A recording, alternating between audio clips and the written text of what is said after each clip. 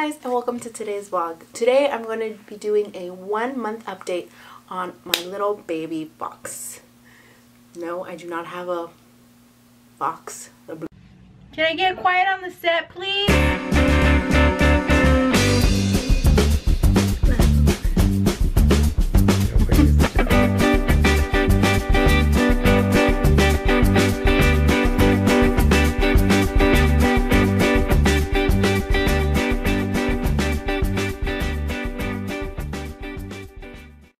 Hi guys, and welcome to today's vlog. Today's vlog is going to be a little different. It's going to be more of a sit down video than an actual vlog.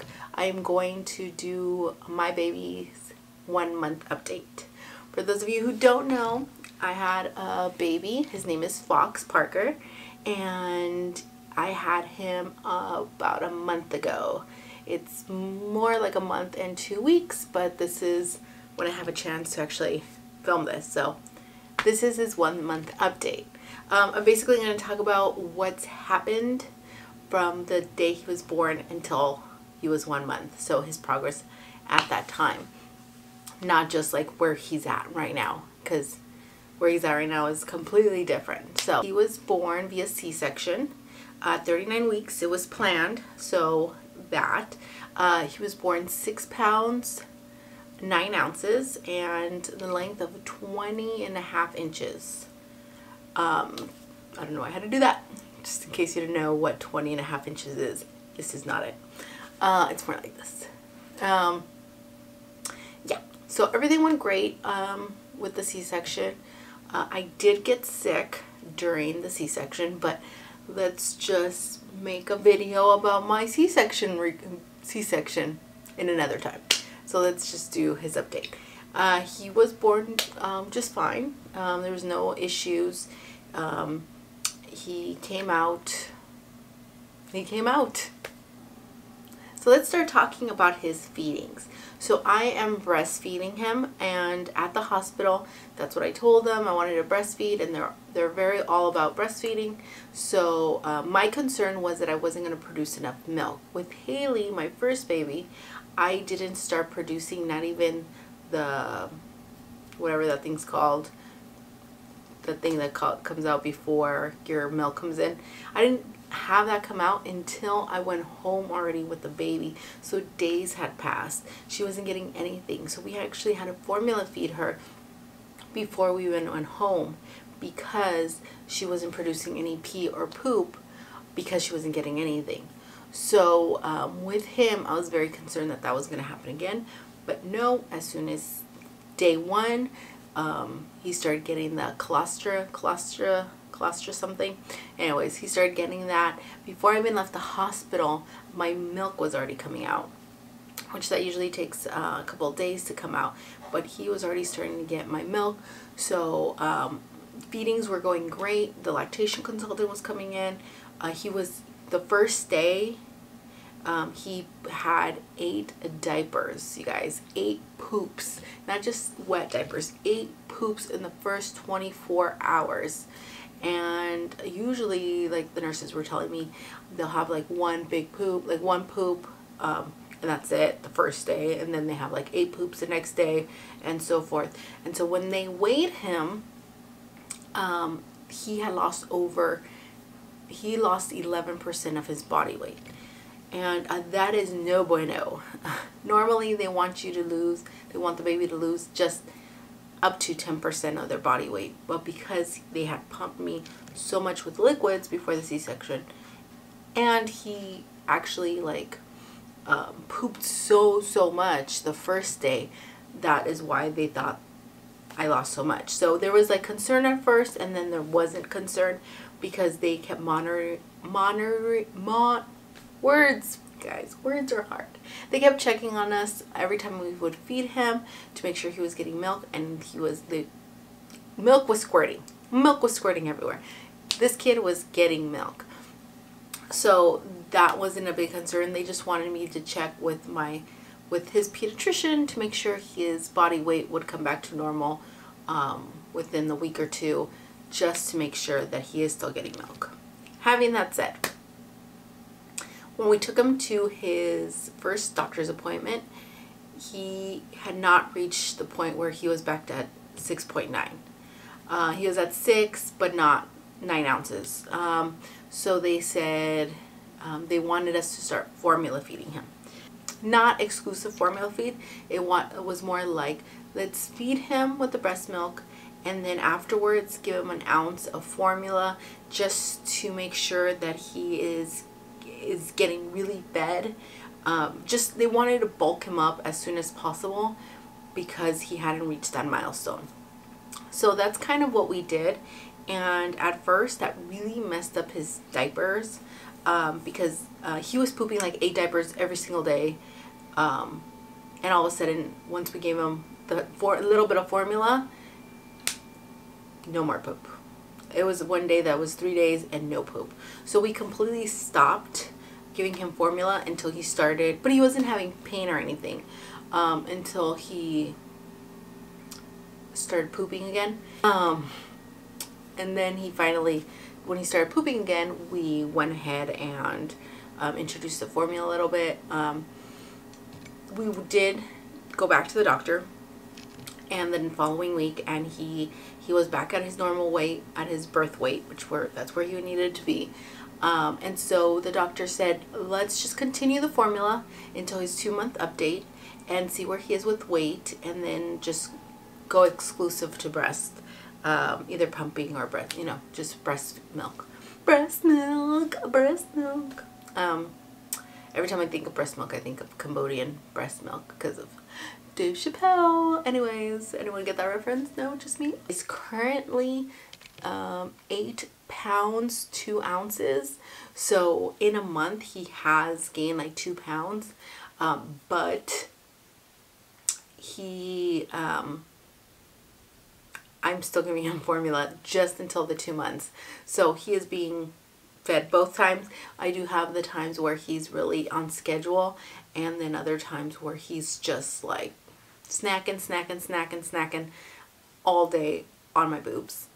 Just all day long. That's all he wants. He is on a pacifier because if not, my boobs would be raw. So let's not talk about his sleeping patterns. He's actually really good at sleeping, sort of. I think he's just like a newborn. They're gonna wake up at night to be fed, but I don't feel like he's waking up all night long. With my firstborn, I was kind of more like, she was so colicky that she was waking up a lot at night, just in pain. But at the 2-month mark, she would just sleep through the night, but would wake up with pain. So when she had pain. And with this one, he is waking up like around midnight 1, and then he'll wake up again like around 4, 4:30, sometimes 5. And so he wakes up twice, but it's not, and then it's like, he wakes up twice at night, and it's not a big deal. But it's a little bit hard on me because, like, okay, so he wakes up and then you're feeding him, and that's going to take a while, and you have to stay awake, and then you have to change his diaper, and then you have to, like, make sure he's swaddled and goes back to sleep, and then I'm awake. So it's getting easier on me to, like, okay, now he's asleep, now let me go to sleep. But at the beginning, the first month, I was very much of, like, I'm right awake. I can't go back to sleep. I'm going to be there on my phone or on watching TV until I slowly go back to sleep. And then when I would finally knock out, oh, it's 4 o'clock now, 4:30, it's time to wake up again. And that was very hard on me to be able to, like, okay, put him down and then go to sleep right away. Because if I don't do that, I'm not going to be able to function. Like, there is no sleep when they sleep when you have another child. With the firstborn, it was a lot easier. I would actually rest, maybe not sleep, but rest, because I could just lay there and didn't have to, like, I could clean, but because it was just me and my husband, the place would stay clean, and I would actually be able just to, like, hang out with my baby. And when you have another child, no, it's like the place is a mess, and you're trying to give the other child some time.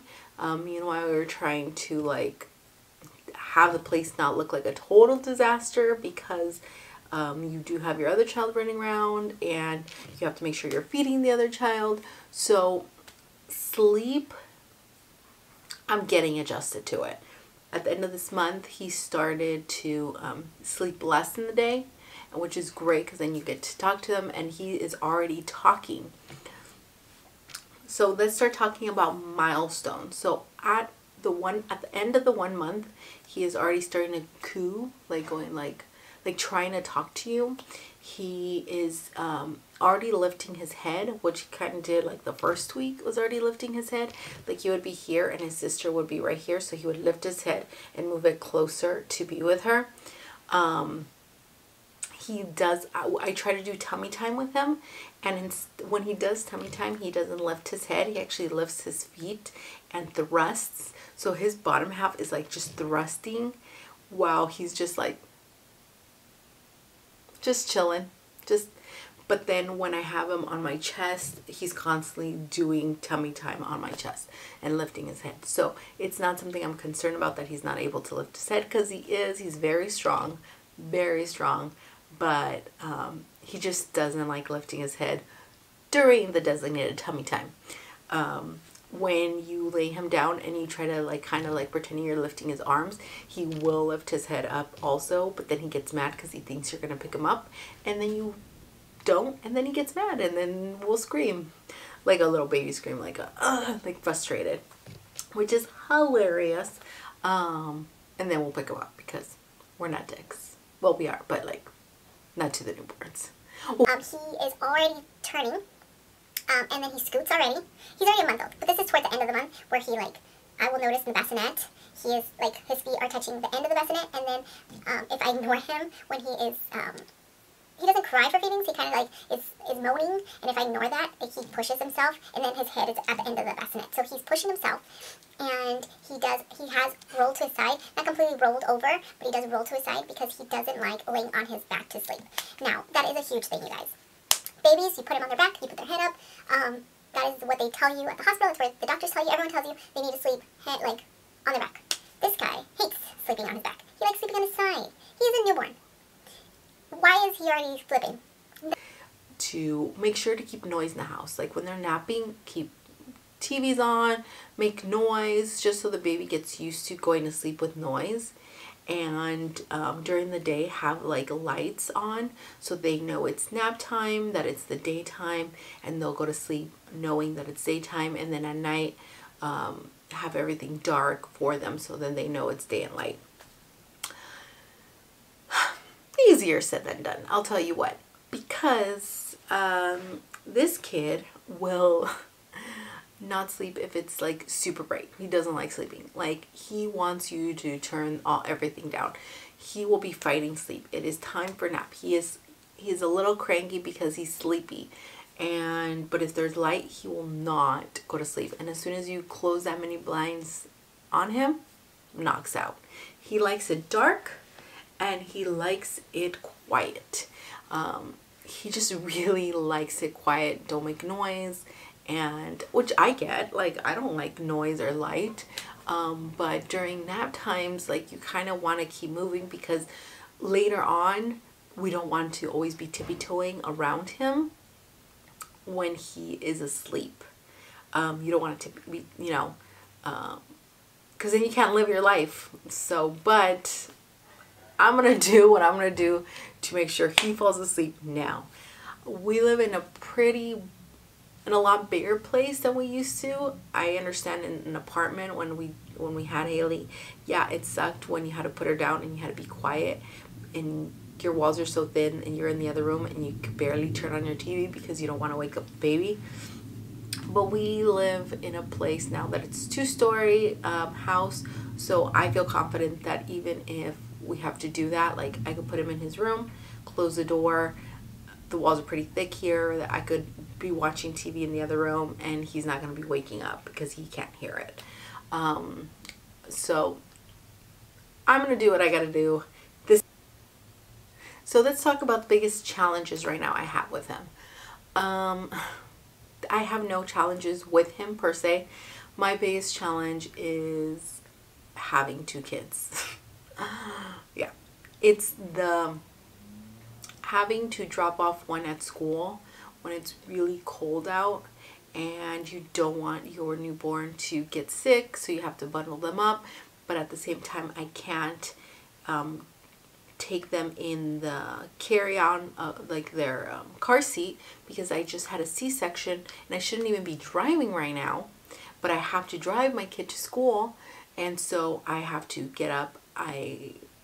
Even though I wasn't supposed to be driving yet, I get up, I drive my kid to school. I have to get my newborn out of the car seat and bundle him up, baby wear him, then take her to her school, see her walk in, and then go inside my car. And it's like so much more time and so much it's just you're concerned that they're going to get sick because it's cold. So you're taking them from the warmth to the cold and then back in.